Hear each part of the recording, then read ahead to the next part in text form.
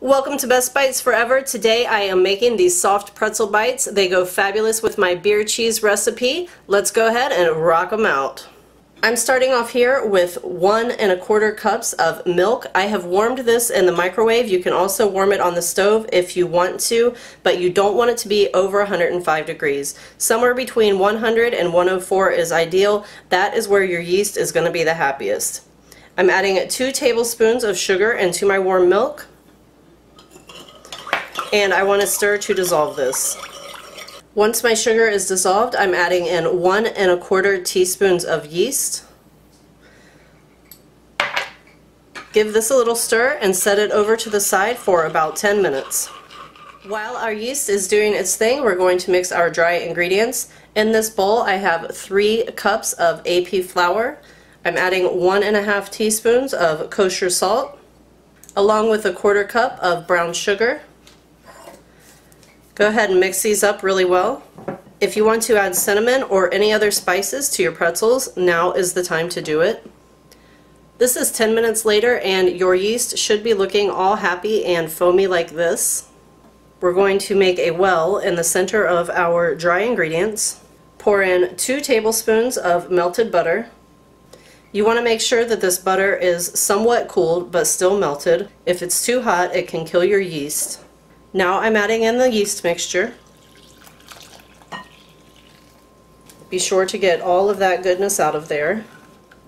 And we're going to stir this together.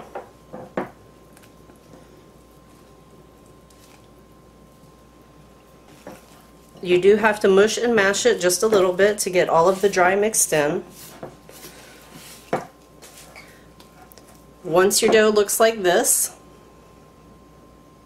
we are going to turn it out onto a floured surface. Dip your hands in the flour as well. And then we are going to knead this for about 5 minutes until we have a nice smooth dough. And it is really sticky, so go ahead and put just a little bit of flour on top to start. To knead the dough, fold over the top, push down, spin it, fold over the top, push down, spin it, fold over the top, push down, spin it. You can also just do like this, whatever you're more comfortable with. Add flour as needed.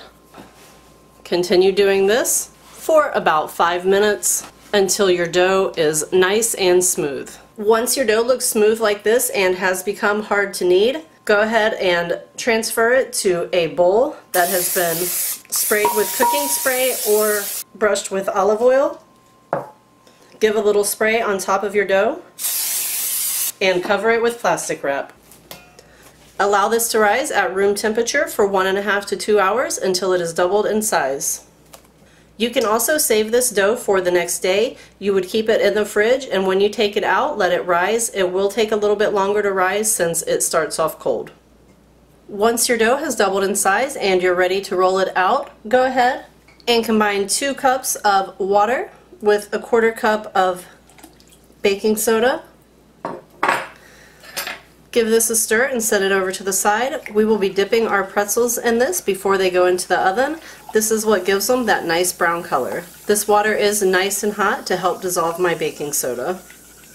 Put this over to the side, and we are ready to roll our dough. So I did go ahead and spray some cooking spray on the surface so that the pretzel dough would not stick. Turn it out. And the first thing that we need to do is press the air out.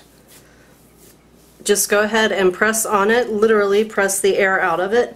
As I'm doing this, I'm trying to kind of get a rectangle shape because that is going to make it much easier to cut our dough in a few minutes. Once I feel like I have most of the air pressed out of it, I'm going to go ahead and start cutting strips. We're going to just simply cut with our pizza cutter. Pull the strip off. Roll it.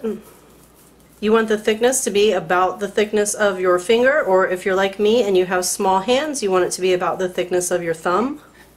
Once you get it rolled out, go ahead and start cutting.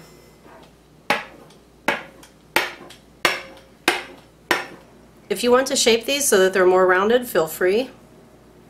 Now obviously normally you would go ahead and just do the remainder of your dough. I'm actually going to save this dough for tomorrow because I'm going to use my pretzel bites as an appetizer with some beer cheese.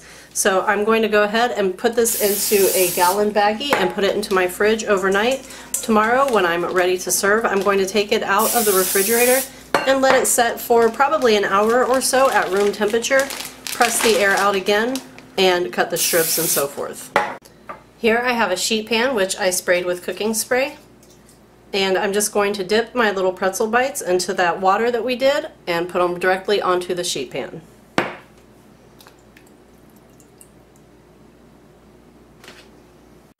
Sprinkle your pretzels with salt. I am using kosher salt. And these are going to go into a 450-degree oven for 8 to 10 minutes. Brush these with butter as they come out of the oven. And this is a really fun time to get creative with flavored butters. For example, you could do a garlic butter and then sprinkle Parmesan cheese on your pretzels. Serve these delicious pretzel bites with this beer cheese, or put them on a charcuterie board also with some beer cheese.